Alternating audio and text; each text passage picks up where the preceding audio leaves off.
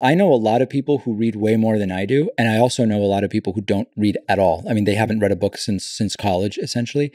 To me, it's almost like the amount I get from it, it's almost like a secret weapon, where when I think, you know, in 2 or 3 or 400 pages, which I can read in whatever, 10 days or however long it takes reading 30 pages a day, the amount of information, insights into so many aspects of the human psyche that I can get, it's sort of like, it's not like I'm in a competition for anything in particular with anybody. I just do my show. But it's sort of like, if I'm reading dozens of books a year and you're reading zero, I'm exposed to so many different things and ideas that are not even in your universe. It just seems like the power of reading just seems overwhelming.